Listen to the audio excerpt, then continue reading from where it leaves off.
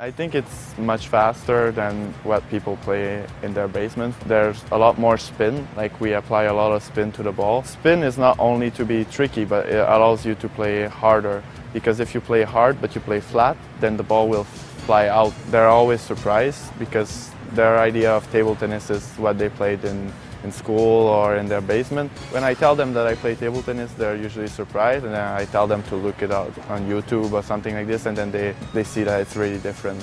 The racket, and then those three fingers here, they go on the handle, and then this finger goes on the racket. Okay, and my yeah, thumb? and your thumb should just go back like this, yeah. Okay. Yeah. So that's the classic grip, like we call it the shaking grip. So the basic stroke are backhand, so put your arm like around here, and then racket like this, and then just forward like this, and then forehand is on the side of your body in front, and then you rotate from here, and then From your hips. yeah, mostly from your hips, not much from the arm. We try to control most of the movement from the hips and from the shoulders rotation. We don't get the chance to play in front of home crowd so often, like most of our big tournaments are outside of North America. I think that's a great opportunity for us to show what the sport is and for them to discover it.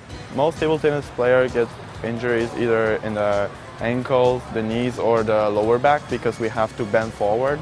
So if you're always bent forward and then you have to move side to side, it can be quite hard on your back. The part that I like is that you can always improve, you can always be better, faster. Even though you're the best player in the world, you still win like 11-9 or something like this, so that means you still have room for improvement. Nobody wins 11-0, 11-0. You can always be better. So I feel like there are no limits in this sport, like you can always be better.